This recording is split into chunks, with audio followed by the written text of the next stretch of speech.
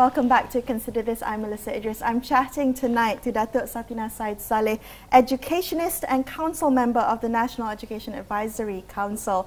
Now, just before the break, you touched on something really important, teacher quality and teacher welfare. You talked about how the former education minister had done a lot in terms of improving teacher welfare. I want you to elaborate a little bit on that, because I think that's really important, an important area of education reform, which is often not spoken about or given emphasis on. Teacher professionalism, teacher career opportunity advancement, and welfare. That's right. One of the initiatives that we're going to do, based on all this information that we have collected, would be looking at teacher quality and teacher professionalism. We're not even using the word teacher. We're going to talk about educators. Okay, so we're moving away from we are moving away from teachers to into educator educators. now. Okay. Because teachers, once upon a time, teachers used to be like, when my time, we used to give information to my students. You know, you seek information, then you teach them in the classroom. Right. It's gone already. It's like rote learning. Yes, right? yeah. But nowadays, they can get the information at the tips of their fingers. They're so much smarter than we were. So we need to sort of facilitate and educate them. How actually, for example, using information in the best way of using information, handling the information so that you will not be using the wrong information while you are learning and building yourself. So this changing role of teachers or educators, right? It's no doubt it's changing. Right. Are our educators equipped for this, for the changing role? Is the ministry aware and doing things to, to allow teachers to evolve in this role? That's right. The ministry is definitely very aware of that, and it has been there for the last how many years. But the journey is very long, Melisa.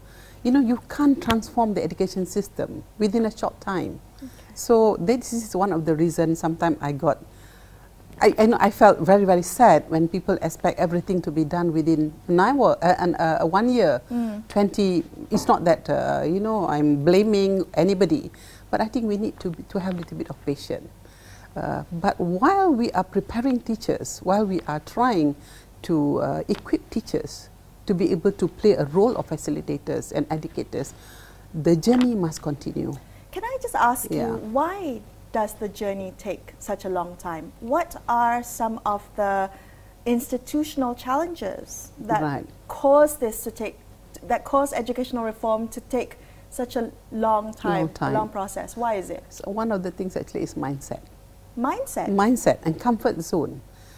Because comfort zone of not only teachers, but also at the same time the institution, the people around that as well, I think just for example, if we are very happy with certain things that we do, even personally, we are doing it the same way and we are getting results, but we are not looking at what's happening outside the world, what's coming.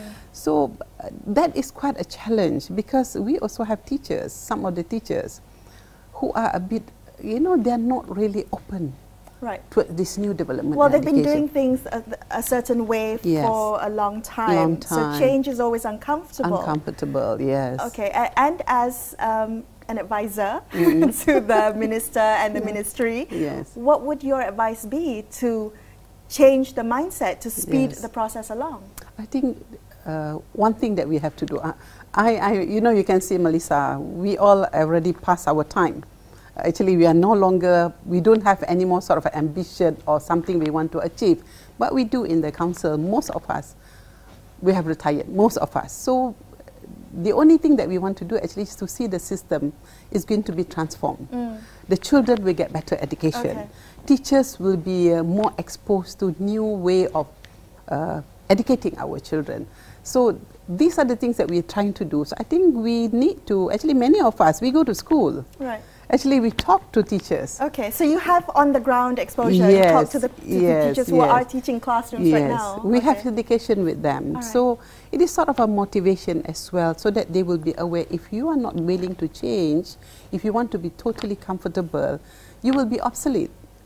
You will be of no use, I even give that example. I have to learn a lot of new things, despite of, we are not young anymore, but we need to do a lot of things, you see. So that's another question, right? Is the fear of change coming from the fear of being ill-equipped, a lack of skill to adapt to these new challenges? That's right. Or is it a certain dependency on receiving instruction from the ministry, so that hampers the way they want to teach perhaps more creatively? That's right, yes. Both. A bit of both? Yes, a bit of both, I would say. One, I think in town, in the rural area, urban area, it is a lot easier to get teachers to learn new things. Sure. Okay. But for teachers in the rural areas, there are very limited resources that we have. And the last few years has been quite difficult in terms of budget as well. But notwithstanding that, we are also playing quite and I'm one of them actually, together with my team. We are very much championing the public-private partnership. Are there dangers to allowing the private sector into our schools? No, not personally, because we have experienced it. Actually, because I feel the private sectors, they will be able to come in actually not only support in terms of financial, but they also have the knowledge. Can you elaborate a little bit? When you talk about public partnerships, yes. What do you mean by that, specifically to the education sector? Okay. Do you still remember, Melisa, about the Trust School program? Yes. The Trust School program, actually, during that time, I was still the education advisor to Khazanah. Okay. Yeah, so we started in 2010. Initially, they had only 10 schools, 5 in Johor, 5 in Sarawak. They had people to fund. It wasn't cheap. It cost millions, to transform the whole school, the ecosystem of the school.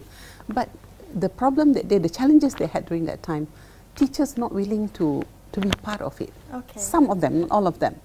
But at the end of it, after 2 months, they were just like there for you, because they feel, oh, I'm learning new things. My children are very happy. My children are coming to school without me lecturing them tomorrow, please finish your homework or whatever it is.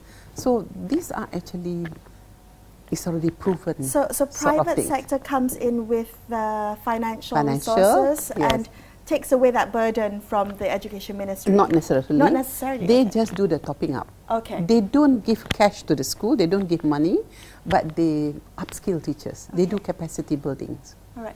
So why is there such a hesitation to adopt a private-public partnership for the education system? There is not now. I think things have changed quite a bit, but I think the only thing that I have mentioned many times, that I've mentioned to the Minister of Education as well. I personally, actually, because he told me, Satinah, Datuk Satinah, you are going to champion this.